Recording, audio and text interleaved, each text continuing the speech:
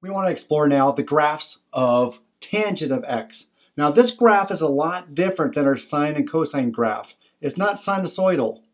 Rather, it's a repetitive pattern that we'll see. So let's just look at a couple of things that I want you to be aware of as I graphed and some indications about some things.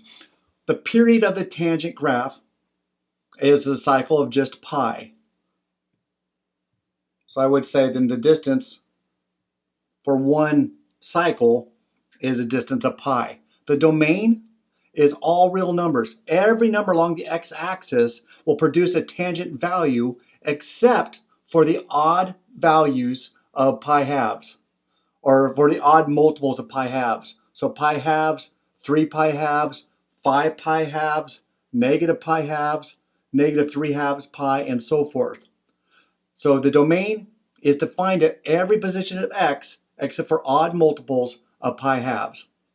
Its range is all real numbers. There's no value on the y-axis that I cannot get with the tangent value. There's vertical asymptotes at those odd values. Remember we talked about where it's undefined at? It's undefined at places where we have a vertical asymptote. The x-intercepts, where the graph crosses the x-axis at, will always be the midway point between the two asymptotes. It's an odd function. And then maybe one more thing that we can describe is that the graph, or the value of the graph, has a value at 1 or -1 at 1/4 and 3/4 of the way through a period. So 1/4 of the way right there, I'll have a value of -1. And then 3/4 of the way through the period, I'll have a value at 1.